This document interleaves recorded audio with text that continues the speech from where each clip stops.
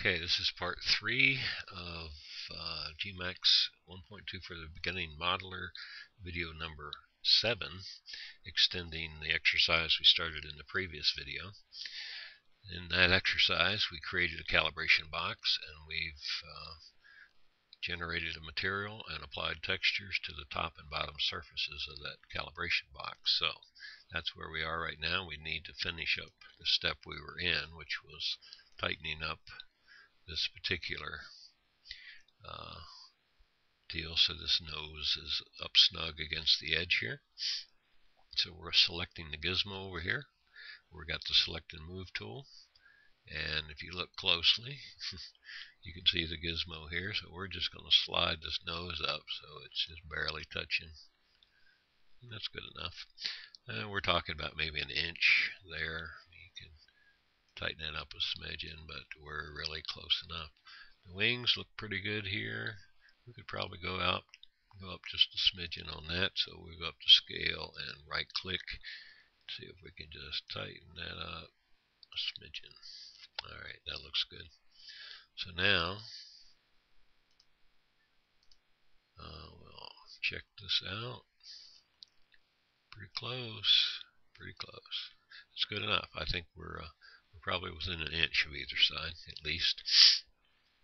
So we have the top and the bottom surfaces now mapped.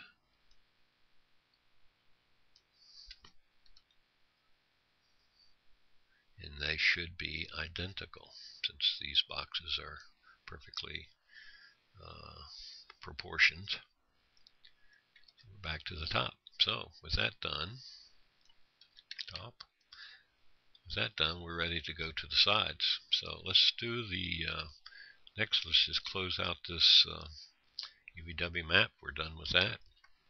Let's go up to the drop down, which is probably what you're going to have to do, and come down and add a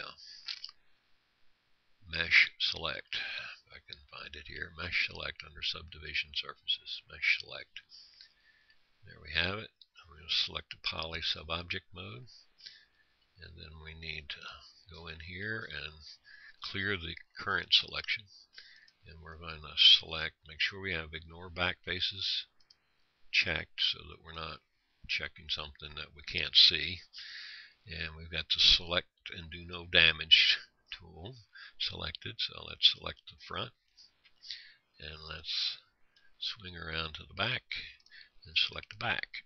So now we got the front and back selected. Everything else is unselected. So we're going to hit the front key, which puts us in the back of the box, facing forward, facing front, and we're going to go add a UVW map to the stack, and we've added that. So now we're going to select the gizmo, and the gizmo needs to be reoriented towards us, so we just scroll down and check view align, and that puts the handle at the top, the green side of the gizmo to the right. So now it's oriented correctly. Okay. And now we want to fit this bitmap to the texture, not the bitmap, but the gizmo to the texture we were using, which is 3-view. And okay, now it's precisely the same aspect ratio as the bitmap we're using. So now we can we can go in and find the front and or rear view that we're looking for. So let's kind of scroll in here, select this. We've got the gizmo selected, so if you're not careful, by the way, if you're in here, you're in object mode, and if you move anything, you're going to move the whole box and everything, so you have to be very careful. Make sure you have the gizmo selected before you try to grab that gizmo and move it. So where is that? There we go. There's the piece we need. So as you can see, that we're going to position it roughly there, and then we're going to scale it up to move the wings out to the outer edges of the box. About right there. That's close enough to start. And we're going to position this right horizontally. See this this line here? That's the line we want to position it on, I think. We're going to have to tweak that a little bit because you can see the tires are cut off. And the height, I think, on this is sitting statically on the tires with the prop at the top of the box. However, this prop was drawn smaller than the actual prop, about 12 inches smaller. So the circle is a little bit larger than this. And if we move this up, kind of a problem when you have the gizmo out of the picture here. We're going to move it up so the tires and the ground line across the bottom here is sitting right on the bottom edge of the box.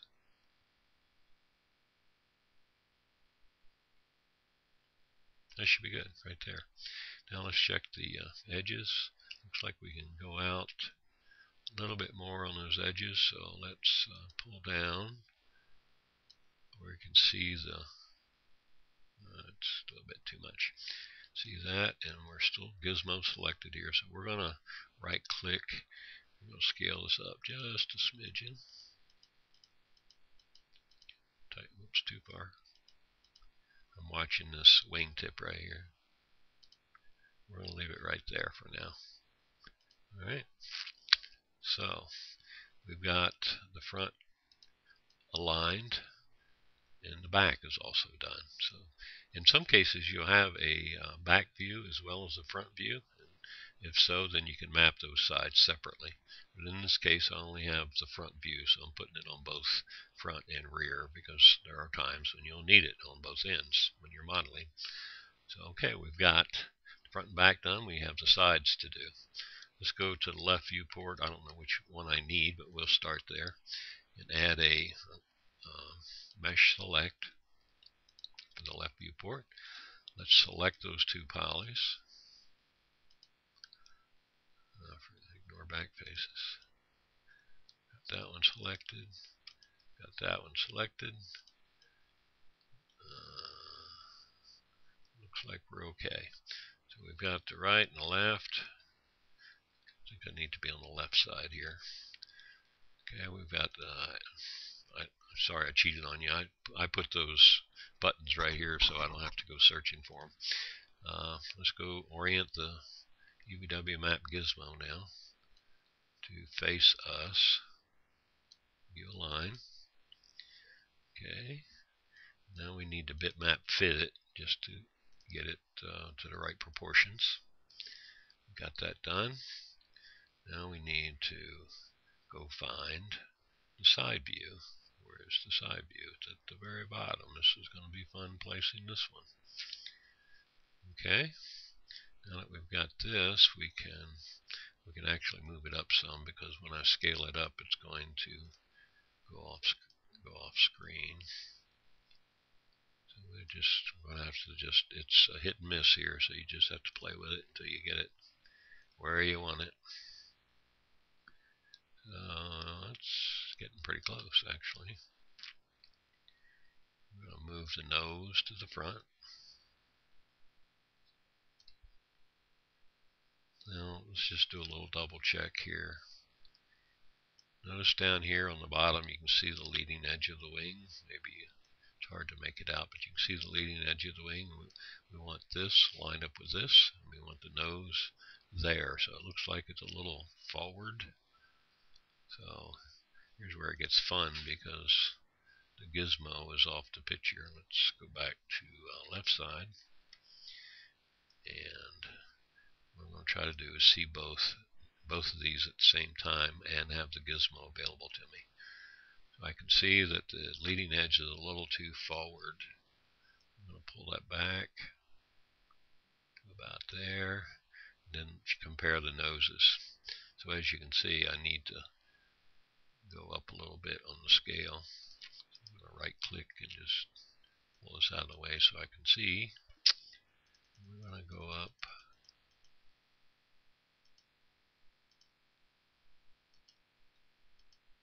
Alright, it looks like I'm aligned here. My nose is getting pretty close. And go a little bit more. What do you think? That's pretty good, huh? Let's give that a try. See how that works. Let's go back to a left viewport, L key. Zoom in here and see what we got. Okay, I need to go up a little. Let's go up to the ground line here. I'll tweak that a little bit in here in a minute. And remember, I told you the prop is drawn too small here, so if it were drawn correctly, it should be at the top of this. I notice, looks like I'm a little bit, I need to go a little bit forward.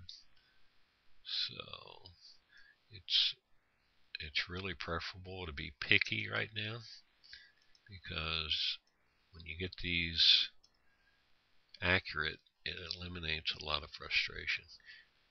Appears to me, and you could use the tape measure to draw a line here, but it still appears to me I'm a little bit too far forward here, so let's back it up a little bit. That looks right. And it looks like then I could scale up a little bit more. Get that nose back out there. Alright, I think we're good now. So, at least good for the exercise. Now there's one other thing we can do to check this.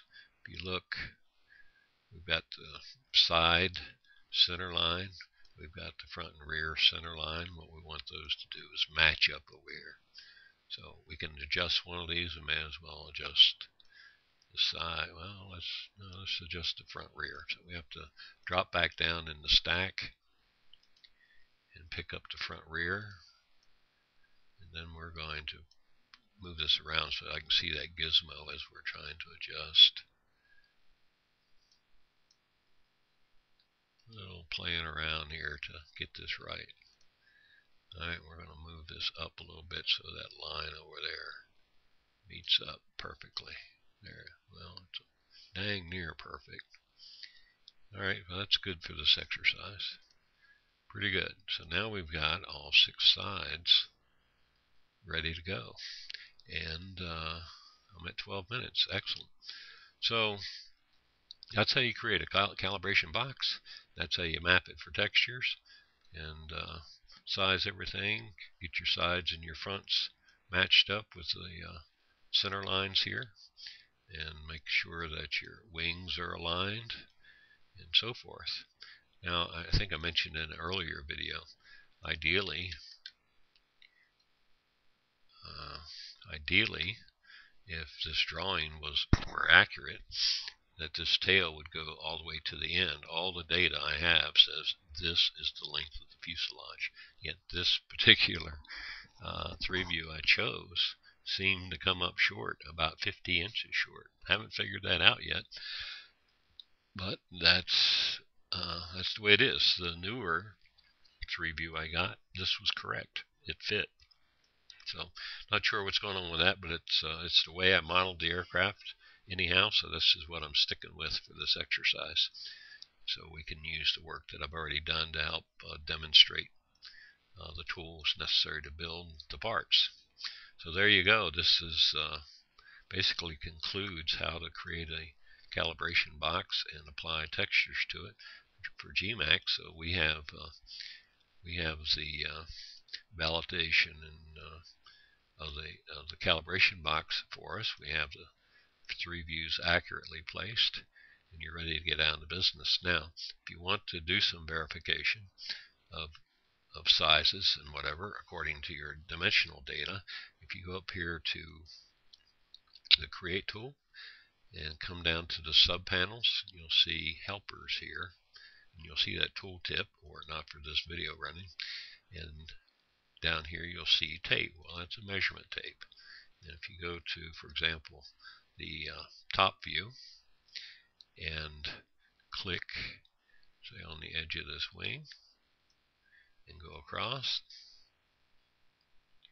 to here, you'll probably note that the length and the length parameter over here to the right, it should be the same as what we keyed in when we calculated the width, which was 646 inches. And it's going to be close. 16,408, we're at 16,400. So we're off by about 3/100ths of a meter. So what is 3/100ths of a meter? Let's see. In inches, I mean. So let's change to meters and inches. Do 0.03. That's 1.18 inches that we're off in the width of, at least where I drew this. I'm not sure how accurate I started in. Yeah, I'm a little bit long on that side. What did I do on the other side? Yeah, I'm pretty much on it on that side. So I was a little bit long, so maybe we're not quite off as far as this indicates. Maybe it's off by ½ inch. So that's pretty darn good in 54.5 feet, 54 feet and 10 inches, 8 3/4 inches. So I'd say this setup is pretty darn accurate. Now you can also check other things the same way, but it's a handy tool. So you can back that off if you want. Alright, I hope this video has been helpful to you. And if you have any questions or comments, post them down in the comments below. And we'll be back next in the series to get down to some fun stuff, like starting to shape the fuselage using the cross sections here. Alright, thanks a bunch, and put some of this to work. Practice with it. Do what you can do, and be ready to get started creating some geometry in the next video. Thanks a bunch, guys, and have a good day.